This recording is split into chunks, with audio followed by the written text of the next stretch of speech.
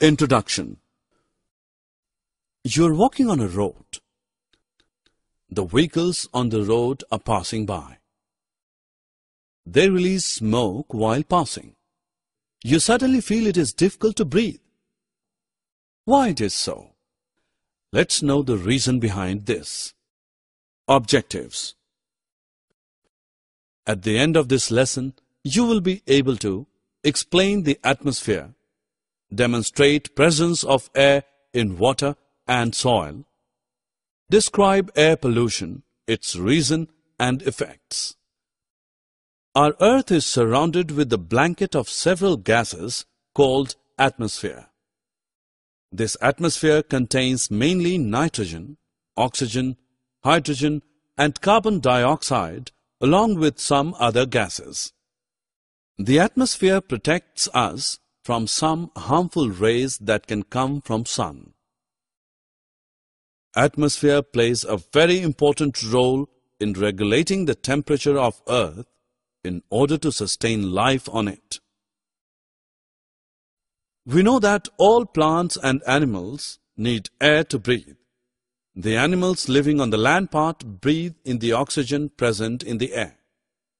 We can't live in water. When the divers go inside water, they carry oxygen cylinder with them. See this whale.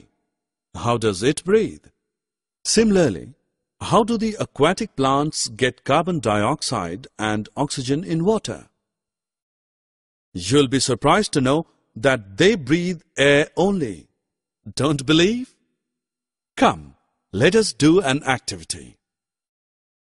Take some water in a beaker. Heat it to boil. Can you see the bubbles coming out? Where are these bubbles coming from? These are coming from water only. Air remains dissolved in water at normal temperature, so we can't see it. When water is heated, the dissolved air comes out as bubbles. The animals and plants in water use the dissolved oxygen for respiration. How do the organisms living in soil get oxygen? To know this, take some soil in a bowl and pour some water on it. What do you see? You can see that air bubbles are coming out of soil. When water is added to the soil, it replaces the air present in the soil. The air in the soil comes out as bubbles. The organisms living in burrows and holes of the soil use this trapped air to breathe. During rainy season, when water is filled in the burrows and holes, these animals have to come out for respiration. Several billions of humans, animals, and other organisms are consuming huge amount of oxygen from atmosphere every day. So why the oxygen reserves in atmosphere does not finish up? Do you know how? The plants produce oxygen during photosynthesis. This oxygen is released in the atmosphere. Plants also consume oxygen for respiration, but they produce more of it than they consume. So the plants silently save us from dying without even being noticed. What if carbon dioxide is pumped more into atmosphere and it is beyond the capacity of plants to maintain the carbon dioxide-oxygen balance? What if other harmful gases are released in the atmosphere? The answer is, it results in air pollution. Cars, scooters, air conditioners, refrigerators, and many other things release harmful gases that pollute air. The enormous amount of carbon dioxide formed during burning of coal also pollutes air. The substances that cause air pollution are called pollutants. Mainly, air pollutants are the gases discharges from industry and motor vehicles. Air pollution also creates global problems such as ozone depletion by the gas like chlorofluorocarbon and global warming by carbon dioxide.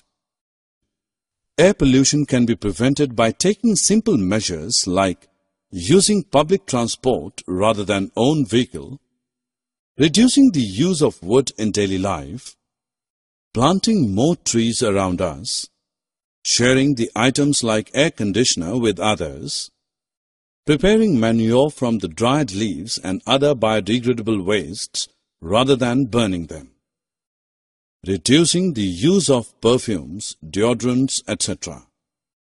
Drag the correct option to complete the sentences. Now let's know about the water pollution. Like air, water also gets polluted. Look at this river. It is very dirty. It receives sewage from the homes and wastes from the factories. Some people also wash their clothes and throw waste in it. We should not drink this water as it contains germs and may result in diseases. What are its effects? Poisonous chemicals released from factories and industries enter the water bodies, due to which marine life is getting affected. If we consume such fishes, we will also fall ill.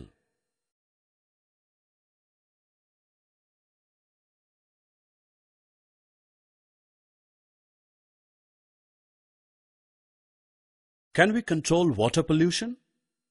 The answer is yes. To control water pollution, we should not dispose garbage and harmful chemicals directly into ponds, lakes and rivers. Summary. Let us summarize what we have learned. The envelope of air surrounding the earth is called atmosphere. It is essential for life on earth. Animals and plants living in water uses dissolved air for respiration.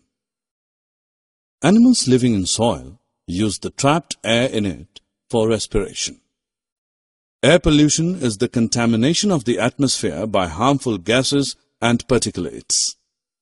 Air pollution can be reduced by taking few simple measures.